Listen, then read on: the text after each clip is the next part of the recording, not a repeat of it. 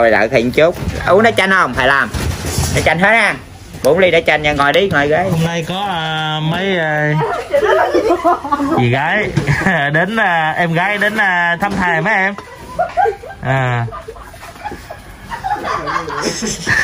Mấy em gái đến thăm thầy nè. Đẹp chứ có gì đâu. Thầy họ chữ thầy suốt năm, thầy còn không ngại, mình mới có chút thôi mà. Ngại ngùng.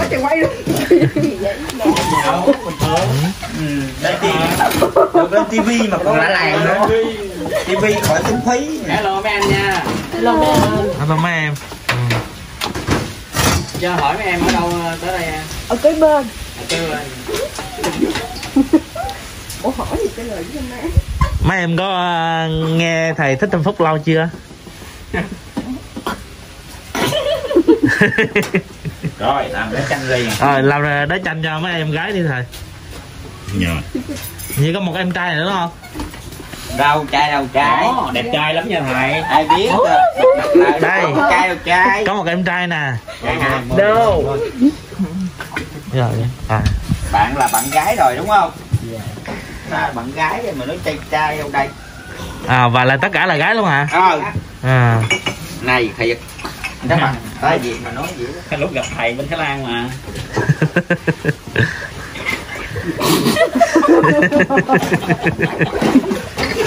Trời ơi, mấy em đến thăm thầy kìa, vui hết sức luôn. Gây ấn tiễn mà, nó biết nấu bún riêu. Nó biết nấu bún riêu. What? Biết nấu bún riêu luôn hả? Bắt cóc luôn, ở đây nấu thầy bên Thái Lan về Ồ, chúc mừng thầy nha. Vậy là thầy có tuyển được một đệ tử biết nấu bún riêu rồi nha.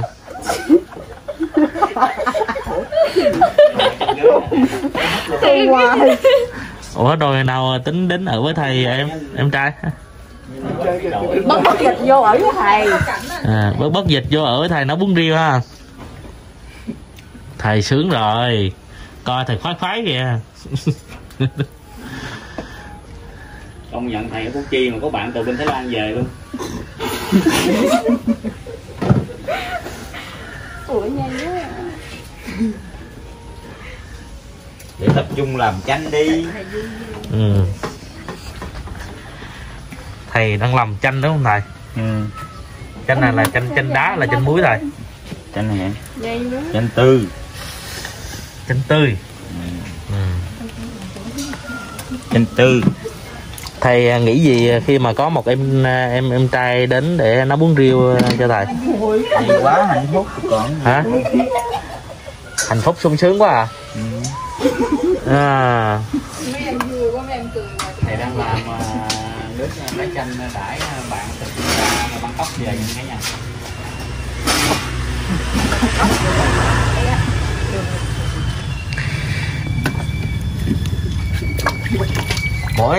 Mỗi ly một cái rồi thầy? Không có, tại vì chanh có cái không có nước á. Phải nặng thêm.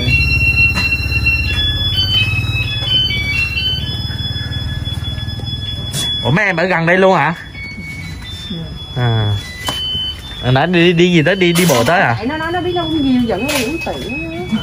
Bún riêu hổm rày chưa có người nấu. Thiếu người nấu.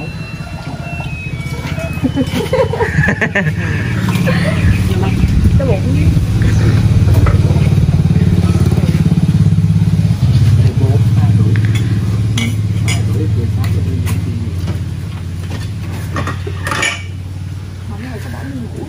Thầy đổ đường này. Bỏ đường vô cái đổ đường. Rồi mấy em gái dễ thương ghê ha. Đến thăm thầy. Đừng để mấy bạn cừ.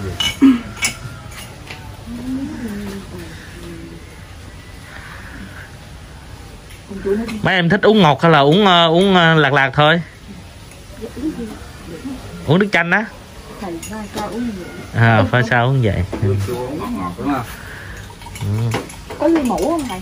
Không, đi mũ nó hôi lắm, không có xài ly mũ, mốt xài mũ với kêu bằng ly bằng inox hoặc bằng đồng, còn mấy bằng xài bằng thủy tinh nó mới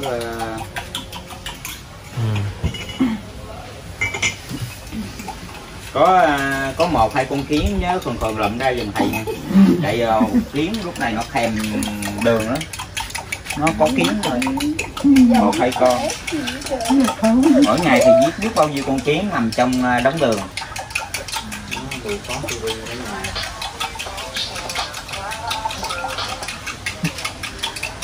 Thầy đổ đường nhưng mà thầy hoài dữ vậy? Vậy đổ đường rồi. Sao có kiến nhiều chứ thầy? Thì nuôi kiến mà, kiến ăn cá, cá ăn kiến, ăn giờ người ăn kiến luôn. Bổ kiến. Ăn kiến bổ kiến à? Người có nào kiến đâu trời.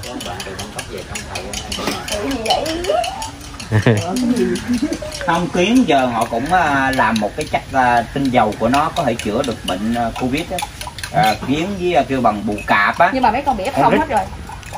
Nó đâu ấy sao nó còn sống mà. Nên không chết đâu thầy, ăn uống vô cái đầu bổ luôn. Thiệt, còn cá cũng ăn kiến đi câu người ta lấy trứng cá, trứng kiến được không chứ đâu. Đúng không? Yên tâm. Kiến là làm muối kiến nữa đó rồi. Muối kiến này nhá để chấm khô bò.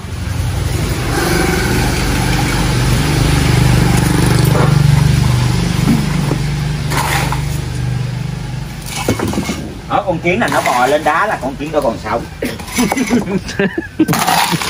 Vào tay thầy mà sống gì nổi. Để coi nào sống cho nổi nè.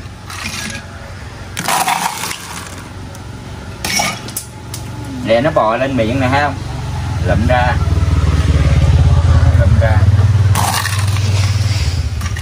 Rồi.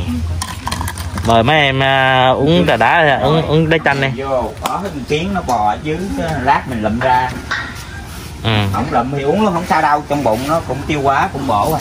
Không bổ bề ngang cũng bổ bề dọc.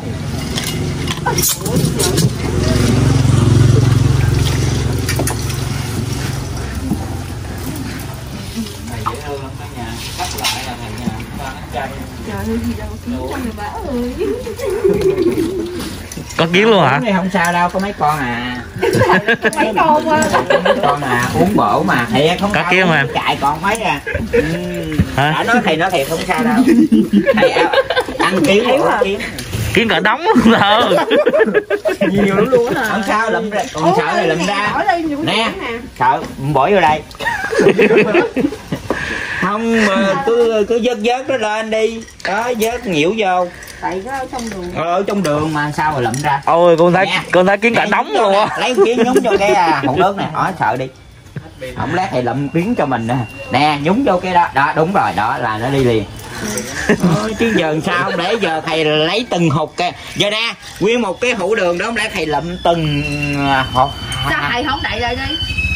Nhử cái kiến vô. Trời ơi, cô thấy mấy ly của mấy em là một cục đống kiến luôn á. Kiến ăn bổ rồi. Đúng rồi. Ăn kiến mà nó tóm gọn, kiến cũng là một chất tinh dầu tốt. Cũng chế bào chế thuốc. Em muốn đi. Sao mà bịt mặt dữ ạ? Trời ơi. Tự nhiên cái bịt mặt rồi bịt luôn. Biển tiện thì giỏi nói ra thầy thấy. Có che mặt đẹp mà sao mình che. Các em trai ứng tuyển để thầy nhận làm đệ tử để uống muỗng nấu bún riêu. Lụm chút là hết à. Uống luôn cho rồi, thầy uống cái ực cái xong thầy uống hoài. Bao nhiêu con kiến là đều vô vô tử thầy thôi.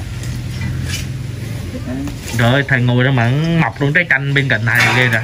Thì mấy đứa nè nó phái chanh ta mà lấy cái gọn đi người ta làm bông mà nó quất vô nó treo lên luôn. Cái mai mà ra chanh hả? Cái đào mà ra quýt ra bự.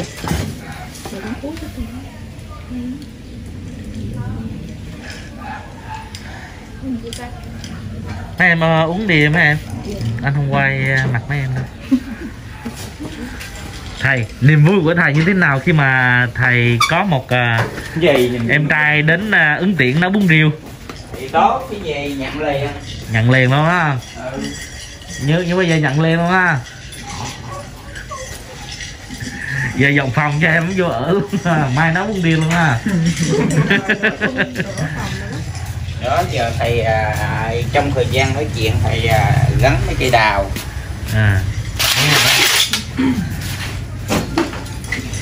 Nè gắn này gắn đây có 3 cây.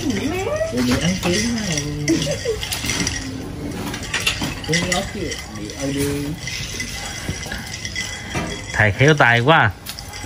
Nó gắn vào thật chặt.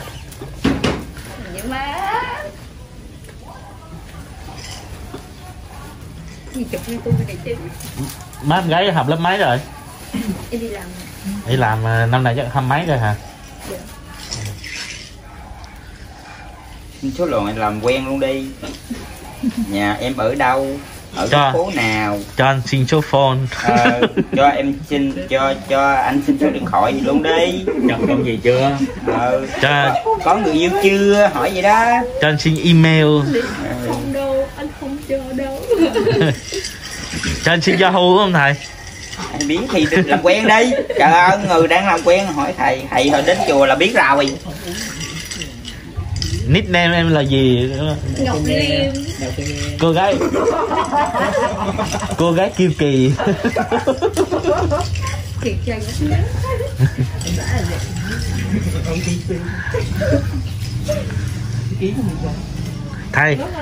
Thầy nickname của thầy là cái gì thầy? Thầy đâu có đâu. Thầy Phúc đẹp trai à? Đẹp thì đẹp nhất rồi, còn khen gì nữa. Đẹp nhất họ mới tới chưa chùa chơi này nha. Thấy không, thầy gắn tàu nè. Tiến sĩ Nguyễn Xuân Phúc.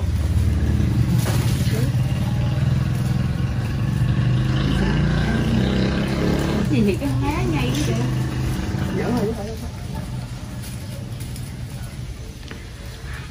Mấy em vớt hết kiến rồi giờ. Chưa, cho anh qua anh coi thử có kiến không? Hết rồi. Hết rồi hả? Uống ly gì nào.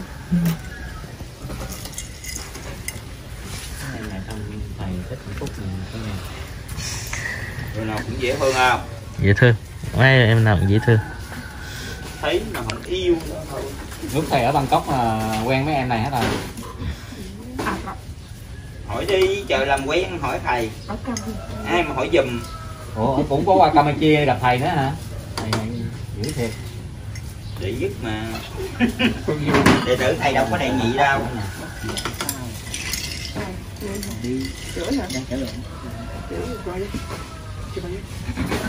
Còn em là hoài là 10 khó TV này nha.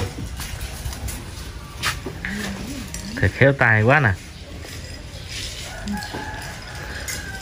Cả nhà chị Hằng chỉ nói thầy đứng làm đào mặt tước cũng sang nữa.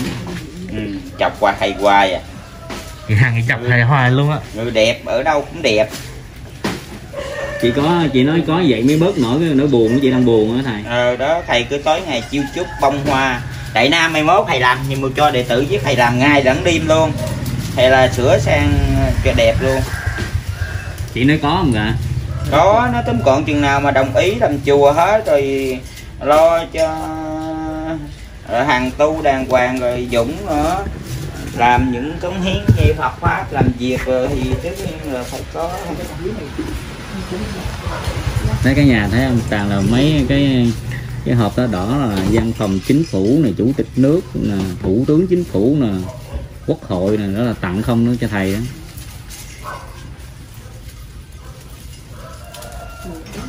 Hồi nãy có cái anh trai kia anh Mười quá trời luôn mà anh vì hoàn cảnh Covid ba mẹ mất hết, còn có 1 triệu mà anh đòi thầy tặng thì đâu có chịu đâu. Trời ơi, 20 triệu chưa chịu ở 50 triệu trở lên nha cả nhà, một hộp thì 50 triệu. Làm như trò chơi vậy. Muốn cái gì cũng ở mấy ông lớn cho mà không cống hiến gì hết trơn.